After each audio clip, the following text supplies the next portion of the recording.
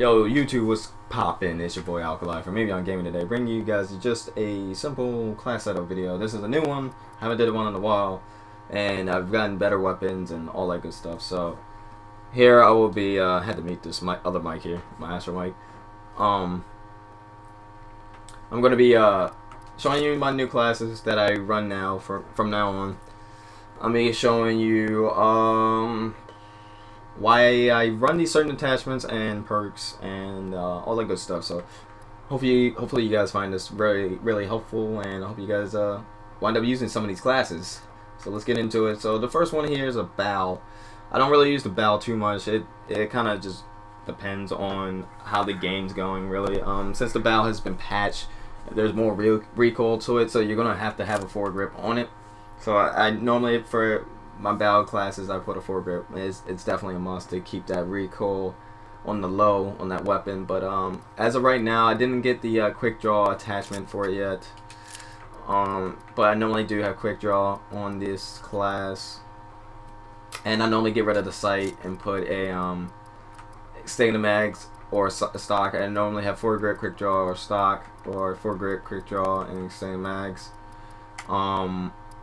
That's normally what I normally run on the bow, but as of right now, since I don't have those attachments, I just put a sight on there, you know, to increase the or not increase the accuracy, but you know, it'll help me aim a little bit better, you know, on the fly and stuff like that, be a little bit more precise. And the perks are, you know, I run the same perks generally for every class, so it's normally, you know, lightweight, low profile. And perk 3 is normally toughness or scavenger, or toughness and blast suppressor. I don't normally run a perk 2, and if I do, it's either fast hands if I have a exo launcher or exo grenade, or a you know, that's only the time I really use fast hands. Or if I'm using a sniper class where I have a when I have overkill wild card on, and I have a like an SMG as my secondary, I put fast hands on to, you know, whip out the my other primary a little bit faster.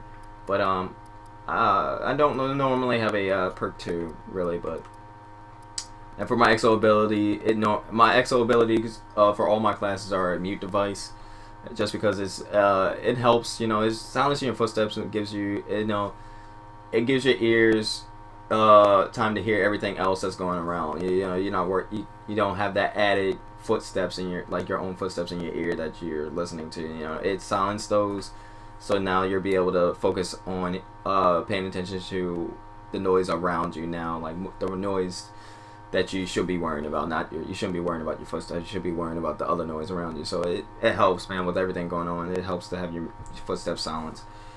And as perks go, I normally run just UAV and system hack. I don't really run a third one.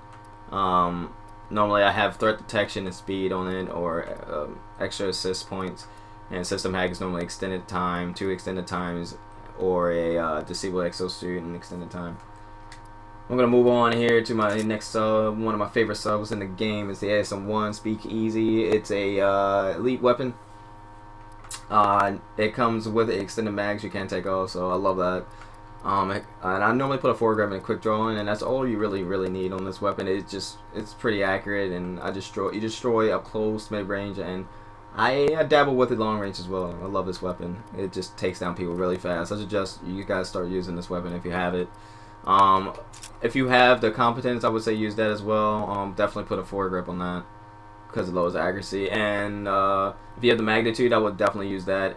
And if you have the rigor, if you use that as well, or any other ASM's ones so far, any of these that you have, I would try using those. If you don't have like Speakeasy, or you know, if you have one of these, just use them. It is great to have, or it's great to have, and it's great to use. You know, you can just drop people and get some kills, or a lot of kills. And like I said, same perks. I'm gonna move on here to my next AR. It's the AK RAP. I don't really use it too much, but the attachments I normally run on it are foregrip, stock, and quick draw. But actually, for this weapon, since it comes with 22 bullets in the chamber, that's another thing why I don't really use it too much sometimes. It doesn't have enough bullets in this clip, but once I get the extended mags, I normally put extended mags, foregrip, and quick draw, and that's normally it. Or I just normally put extended mags, quick draw, or stock. I just kind of flipped between the attachments, but I think the main attachments you really need on weapons nowadays, or for most of these weapons, is stock, foregrip, quick draw, and extended mags. Or for some weapons, you don't really need extended mags, but for this weapon in particular, you definitely need extended mags. I love this weapon. It has increased power, so that's why I use it. And I don't really have too many AKs, so this is kind of like my best one so far. So here we got the Insanity. HBR Insanity. This is my favorite HBR. It's one of my favorite weapons actually, next to the ASM1. I love this weapon. Even after the patch on this one, it still wrecks, but you know it's not as it doesn't consistently wreck as it did. You can't put a sight on it, of course, and the fire rate's increased by 2 blocks, so that's pretty nice. I love this weapon. I normally have a quick draw and foregrip on it. I sometimes put extended mags and sometimes don't, but I recently put stock on it because it was just getting outshot in really dumb ways. So I put stock on it you know, when most of those gunfights, and you know, it comes with 30 bullets, so that's pretty enough. Like, I don't really need extended mags on it for that reason. So I sacrificed that clip to put a stock on it to win the more of the battle. So that's that. And my next sub is the recent MP11 Goliath I've gotten the other day. I got this yesterday, and it rips, guys. Let me tell you, it rips. I love this weapon. It's definitely the best. Like, I think it's pretty close to the AS1 and like far as like dropping people and slaying powers. The slaying power really, it shoots, the fire rate's ridiculous. You know, that damage is increased by 3 blocks. You know, and the handling's, you know, kicked down a little bit, but you know, it's not really that bad. But other than that, I just love this weapon. I love the foregrip, extended mags, and the quick draw. And you definitely need extended mags doing it for sure. Goes through the clip pretty fast, but you know, it takes them down so fast, guys. I love this weapon. I definitely recommend this. It's one of my favorite weapons as of now. It's next to ASM1 and HBR. It's definitely one of my favorite, and I'm glad to have this weapon. And for some odd reason, the thing I do for my loud weapons, I call these my loud weapons. Anything that doesn't have like an S on the end of it, like I normally would name my classes ARS if it has a silencer, or if it doesn't have silencers, I just call it just AR or so. But for normally just my loud weapons, I have just Scavenger and Toughness. I don't really use a blast suppressor. I got a DNA bomb the other day just using this weapon loud. I think it was this morning. Yeah, it was this morning. I got it this morning. I don't know what I said yesterday, but I got it this morning. I got a DNA bomb with this weapon, loud, of course, without blast suppressor, and on my main account. So you know, with skill-based matching, and that's pretty crazy. You know, I felt achieved. Or I felt that was an accomplishment, man. Because normally these DNA bombs really don't accomplishing, man. It doesn't really give you a cool effect or anything. It's just annoying to go for and stuff, really. Especially with the skill-based matchmaking, you're going against, you know, people that know what they're doing. If you have like a good win loss or high KD, but this weapon, I suggest you guys, if you have it, and iffy about using it, I suggest you use it. If you haven't gotten it yet, I feel bad for you, because this weapon is just so awesome. And I'll have some highlights and gameplays of this weapon, showing you guys its instruction.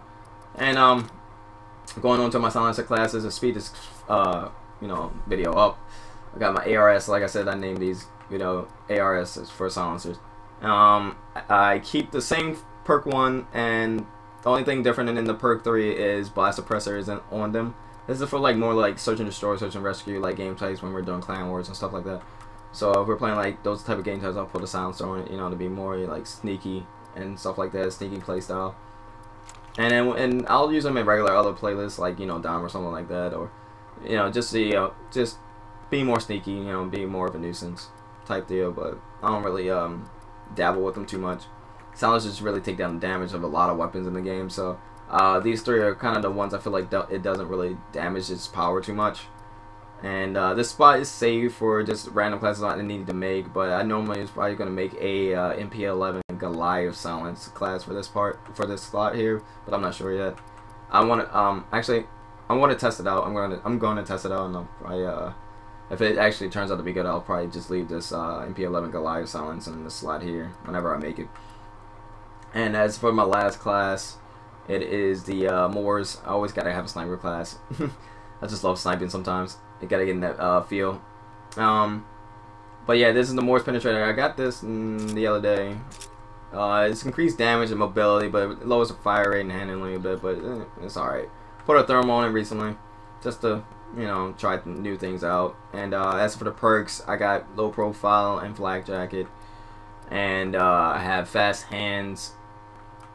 You know, like this, like I said, to switch to my AS1 a lot easier. As for the perk 3s, I have blast suppressor and toughness. And what's funny is I actually got on a streak with the sniper earlier today. I got on a ruthless, just sniping. 15 kills with a sniper. Ran out of my ammo, all of my sniper ammo. And I was like, wow, I didn't have scavenger on. And I was like, wow, this sucks. But luckily I had this weapon in my pocket, so everything was all good. But yeah, that's basically all I have. This is on this weapon now. But this is basically my class setup, guys. I hope you guys actually find this helpful and you guys use some of these weapons to your advantage.